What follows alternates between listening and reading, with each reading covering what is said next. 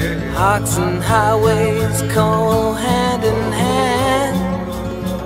Can't help to notice the spirit of this land.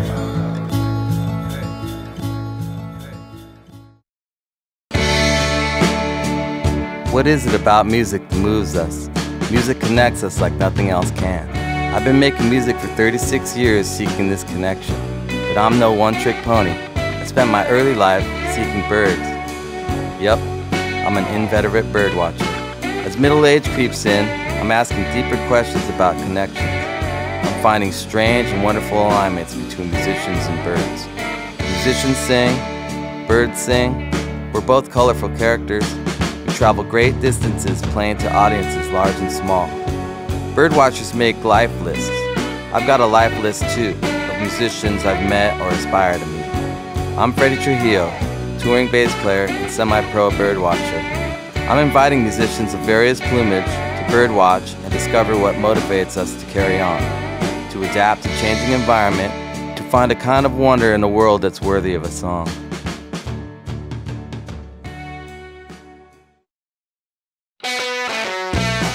In our first episode, we'll be meeting Curtis Salgado at the Veterans Memorial Building in Eugene, Oregon, where Curtis is going to be playing a show for Veterans Day. Curtis is a legendary blues musician whose career has spanned several decades, from co-fronting the Robert Cray Band to touring the country with rock legends Steve Miller and Santana. He was also responsible for inspiring comedian John Belushi for his character Joliet Jake Blues in the famous Saturday Night Live sketch and the hit 1980 film The Blues Brothers.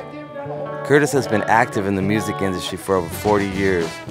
By his early 20s, Salgado had already made a name for himself in the Eugene music scene with his band, the Nighthawks. Today, as the Los Angeles Times said, Salgado keeps the classic flame of soul music alive. After he and his band finished getting set up and soundchecked, I met Curtis in the green room to catch up and talk about the first episode. What's up, man? Fred, long time no see. Good to see you. It's good to see you. How you doing? Look what I made for you. I embroidered this. Oh, beautiful. Yeah, thank you. Feeling patriotic? No, I just thought maybe you need a blanket. Maybe we'll see a bald eagle tomorrow. Really? Hopefully. This is quite an honor.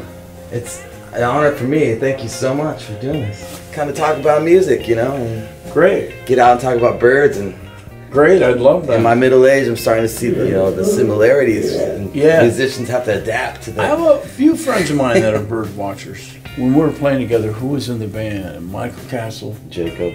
Jacob. Yeah. I still wish I had him. I do. I don't know, what time do you like to rise? I mean, Man, it's, I'm an early riser, whatever's fine with you. but I mean, it's obviously not the greatest bird watching thing, but I have a backup plan to maybe go to the Eugene Raptor Center. It's a center for Birds. for birds of prey who are all rehabilitating from injuries or Oh, so. sweet. It'd be like us visiting a bunch of old veterans. A raptor hospital. Yeah, Raptor Hospital. That's fantastic. Well, the thing about it, like I was saying before, you know, there's the thing about bird watching, and the show will be called Life List. You know, bird watchers keep a list of all the birds they've seen, and there's some birds that you may not have ever seen, and there's some are as common as the starling, you know, and Right. so to me the starlings are like those pop, flash in the pan, Justin Biebers, Right. and then there's the rare birds, you know. Biggest thing for me, really, is to hang out with you. Likewise, So, yeah. yeah. So I'm That's honored. part I of said, it. hell yes, let's do it. Fred? Well, you're in my neighborhood, Yeah. huh? We're vecinos now. Yeah, yeah. Casinos. Yeah. I You're like on that. Deacon? Yeah, I'm on Deacon. Yeah, we should go to Good Neighbor Pizza for a slice. Okay. Let's. While we get ready for the show, I'll tell you a bit more about this living legend. Born February 4th, 1954 in Everett, Washington, Curtis Salgado grew up in Eugene, Oregon. His home was always filled with music, and by his early 20s, Curtis was already making a name for himself in Eugene's bar scene with his band, the Nighthawks. How's everybody doing? Thank you so much. Today is Vets Day, as we know here. And so I'd like to dedicate the entire show to the veterans. So I salute to this. Are you folks ready to dance? Please welcome the Curtis Salgado Band. After Salgado and Cray parted ways in 1982, Curtis went on to front Roomful of Blues, singing and touring with them from 1984 to 1986. Back home in Oregon, he formed a new band, Curtis Salgado and the Stilettos, as once again tearing it up on the club scene before releasing his first solo album in 1991. His friend and fan Steve Miller invited Curtis and his band to open for him on the Summer Shed tour in 1992. 2 years later, Salgado spent the summer on the road with Santana. Salgado signed with Shanachie Records in 1999, putting out 4 critically acclaimed albums. He successfully battled back from liver cancer in 2006 and lung cancer in 2008 and 2012, re-emerging stronger and more determined to share his music with the world.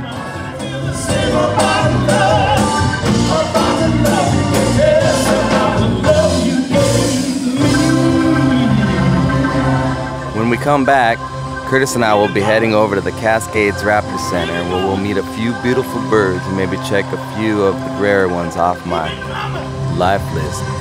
All when On the List continues.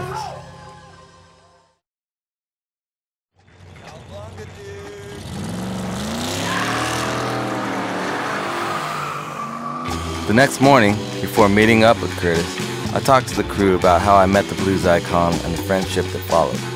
Well, I met Curtis, partly he needed a sub.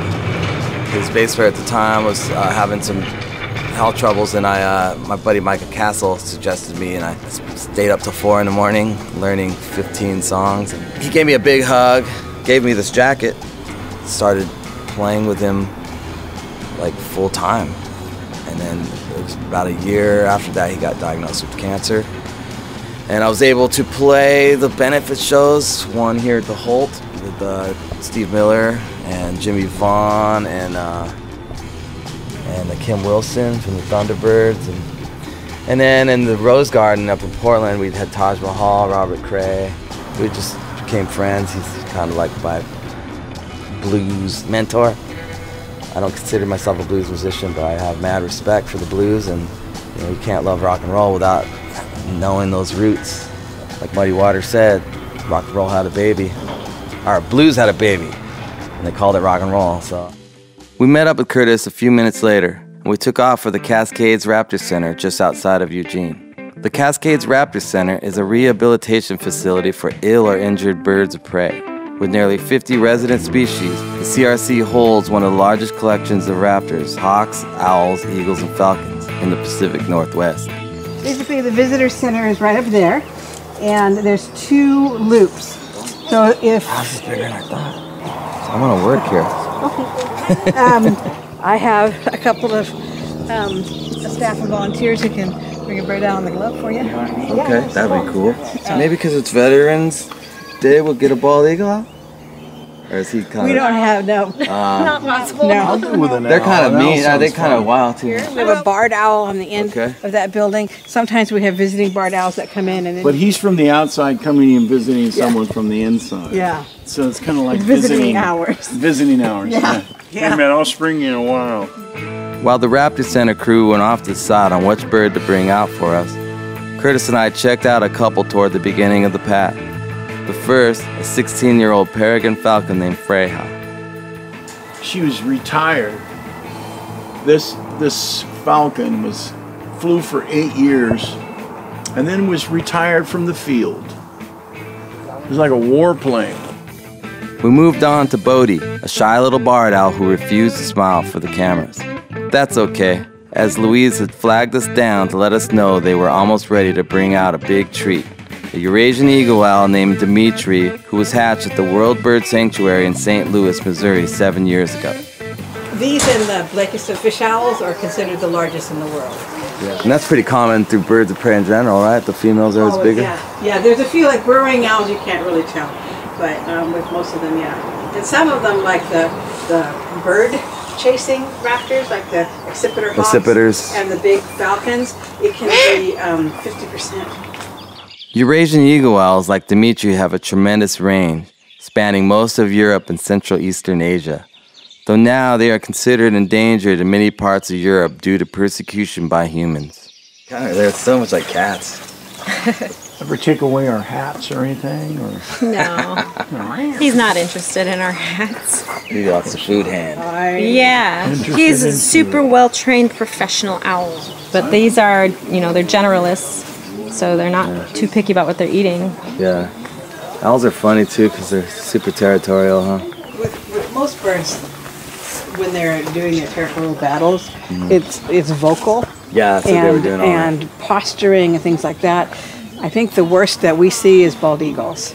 They will kill each other. Bald eagles are kind of jerks. After visiting with Dimitri, Curtis noticed a little something nearby. And hell, who could resist such a glamorous photo opportunity? The next raptor on the path was a gyrfalcon named Nike, rescued on the Long Beach Peninsula in Washington in February of 2005. Oh, he's missing an eye. Wow, he is huge. Missing an eye. Nike lost her eye after it had to be surgically removed due to a terrible infection in it when she was first rescued. Since gyrfalcons primarily hunt other birds at high speeds, Nike was too disadvantaged by losing her eye to survive in the wild. Happy Vets Day. Though this little gal was found injured in Washington, their natural habitat isn't typically that far south. Gyrfalcons tend to stay mainly in Alaska and northern Canada.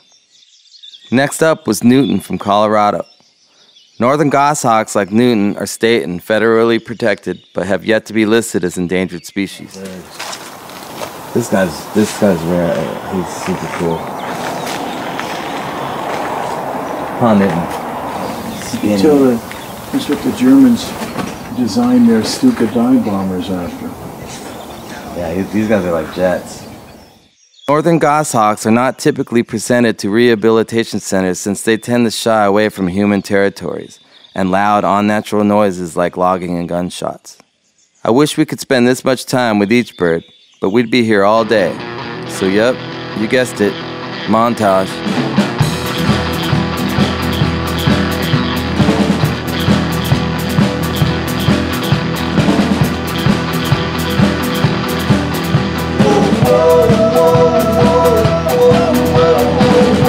Music and jazz. Likes all girls. Yeah, name like Dante. And like Dante. He's a ladies' man.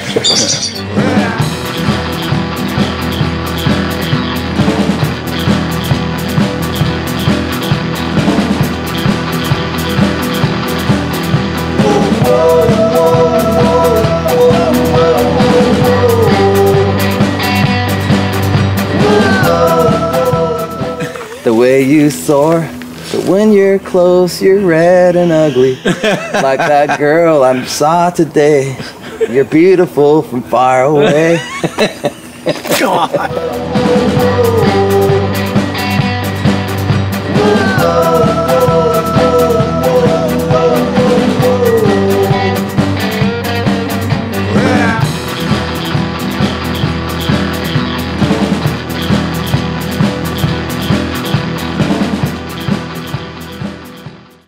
So ended the awesome day at the Cascades Raptor Center. Our biggest thanks go out to the CRC, Louise and Laura, for showing us some breathtaking birds.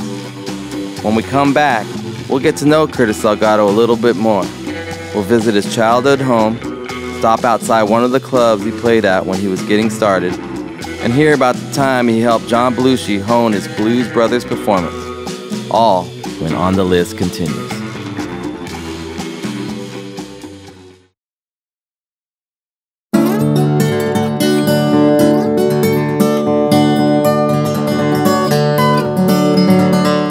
After we finished up at the Cascades Raptor Center, we made our way back across town to Curtis's childhood home to see how much had changed since he left his old neighborhood. So this right here is 2328 Roosevelt Boulevard. None of this is here, none of the bushes, none of that. You can see the walnut trees. This was just pure lawn. And in this neighborhood, all the houses were maintained and kept because everybody owned their house. I was raised here for 22 years. The neighborhood has totally changed. My house was like the head house of a large walnut orchard that they pieced off. And this is Roosevelt and McKinley. And it was very nice. it was lower middle class or lower, but everybody owned their house. Everybody maintained it. Now, I mean, you could see It's forgotten. down the street. Now it's just completely forgotten. I can't remember. How long? Our neighbors used to live over there, and I had a crush on them. See these bamboos right there? My mother planted those. To see this fence and this stuff, none of that existed. It was just a pure, it was just a lawn. Walnut trees were on 1, 2, 3, and then the back another 3 or 4. That's a whole bamboo forest. Oh yeah. That is cool. But that's the kitchen, and that window up there was my sister's bedroom, and then on the other side was my bedroom. And you can't see it. They just kind of blocked everything out. I'm gonna go to the end of the street. I just got to visit. You don't have to. One more trip, this time into downtown to have a look at Curtis's old stomping grounds, to find out where he cut his teeth and where he became not just part of blues history, but part of movie history as well. So I'm just gonna shoot from the hip. A lot of memories. And that is the Eugene Hotel. And when we started playing, we were playing in there. And we would do like a Robert Cray band, Nighthawks. I was in the Nighthawks. And I was living with Richard, who was in the Robert Cray band. Meanwhile, what was happening is that they were putting together John Landis, much I didn't know. I don't own a television set. I never saw Saturday Night Live, but this is how I got introduced. As Richard woke up, came out and goes, "Hey, Robert's got a part in a movie." That was it. That's all I heard. That's all I cared about. So there was a cocaine dealer, and his name was Richard. And we called him Little Dick, because he was only about this high. So Little Dick comes up to me, and I'm on stage, and he comes up and goes like this, "Hey, Curtis." And I'm going, I'm in the middle of a song. And I look down on him, I just ignore him. He goes, "Curtis, Bellucci wants to meet you." And then finally I go, "What?" He goes, "Bellucci wants to meet you." And I just went, "You little dick." You know? And so I jump off the stage, it's the end of the set, and I start walking. And he grabs my arm and turns me around. He goes, "This is John Bellucci." I don't know who he is. And I go like this, "What's up?" And he goes, "Yeah, I like your music. You remind me of a friend of mine. He plays harmonica too." And I kind of look at it, I go, "Really?" He goes, "Yeah, his name is Dan Aykroyd." And I go, "Oh, okay." You know, he's going on. He goes, "Yeah, I'm with the movie that's in town." I go, "Oh yeah, Robert's in that movie." And Robert's on the same show. And I'm talking to him, and he goes, "I have to do this movie here in town, and it's really tough because I have to learn the lines, practice here, then I got to fly back to New York because I'm doing this show called Saturday Night Live." And he goes, "Yeah, but I'm really excited about it because I'm going to have Ray Charles. We're going to have Ray Charles." And that's when I went, "What? You're going to have Ray Charles? What?" And he goes, "Let's go smoke a joint." And the next thing I know, I'm going over to his house, bringing him records. And when they were filming the movie, word would get out, and we'd go there on Monday nights, and the place is packed. The crew and the stars of Animal House are hanging out to see us. So the place is filled, and Bellucci goes, "Hey, Curtis, can I jam with you guys?" And he gets up on stage, and it goes, ba-da-da-da-da. I'm blowing harp, right? So-da-da-da-da. We borrowed the light. And I'm like looking at him going, "What the f-?" And the audience is peeing their pants. They are. So I jump off the stage, and literally I can still picture him. He comes up and he goes, "Hey, what'd you think?" And I go, "Was that Joe Cocker?" He goes, "Yeah, I do Joe Cocker on that variety show I was telling you." And I looked at him, and he's like this, and I go, "You got to do it from here. You got to be yourself. If you're going to do this stuff, blues is about being you." And this is what he did. He goes, "Yeah, you're right. You're right." That was it. That's the only advice I gave him. Man, from that point on, he was John Bellucci. He didn't do anybody else. And, they were the Blues Brothers were hot. They are a great front man. I mean, they know. And they had the sickest rhythm section. They had the best rhythm section in band money could buy. Yeah. And they knew how to, they know how to front a band.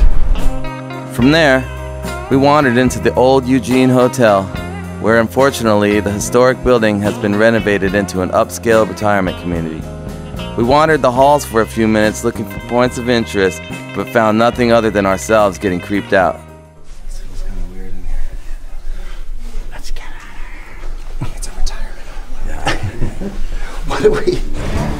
Well, man, I think we had a successful day, Curtis. Yeah, good. I think it's really worked out great, man. I mean, I'm glad you did, man. It meant a lot to me. Being in your hometown on Sunday, the weather cooperated. Yes. We saw some veteran birds, sang to some veterans. It was a good weekend, man. We'll go get some tacos on the way home. Yeah, that was just. November isn't the most ideal time to birdwatch in the Northwest. It was apparently the perfect time to catch up with Curtis Salgado in his hometown.